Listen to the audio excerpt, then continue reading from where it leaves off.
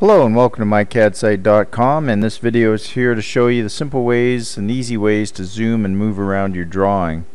And here we have a small to medium drawing, and I'm just zooming in and out using the scroll wheel on my mouse.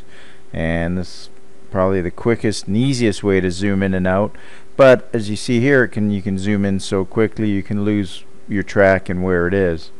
So you can do a zoom extents to get out to the full extents of what you've drawn, and that's the easiest way to get your base back so that you can start working again.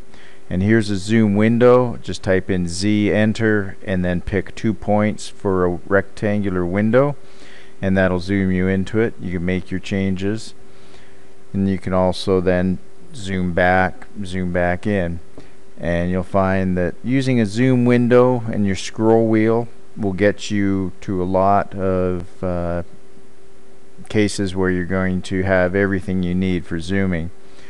And if you want to work in one particular area and then zoom in and out of it, you can do a zoom previous, which will allow you to zoom in closely and then type in Z, enter, P, enter to zoom back out to the previous zoom screen that you had.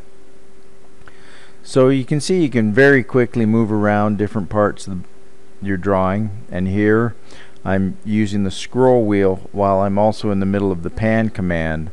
So P, enter for pan, and now I can just pan around, use my scroll wheel to zoom in or out, and then escape at any time and do a zoom extents to get back to the full drawing again. So you'll also notice that there's almost no limit, no practical limit to how closely you can zoom in with AutoCAD.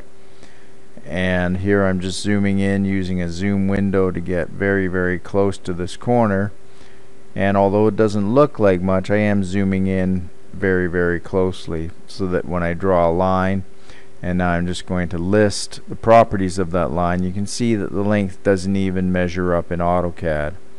So I'm going to close that, erase my line, and then start zooming back to the extents of the drawing. So the main thing is to get very comfortable with zooming, and if you cannot zoom and move around your drawing effectively, it will slow you down as a drafter. It's very important that you can move quickly, and any good draftsman you see will be working with the zoom command very effectively. You won't see them doing too much from far away, so zoom in, work closely. Thanks for watching mycadsite.com.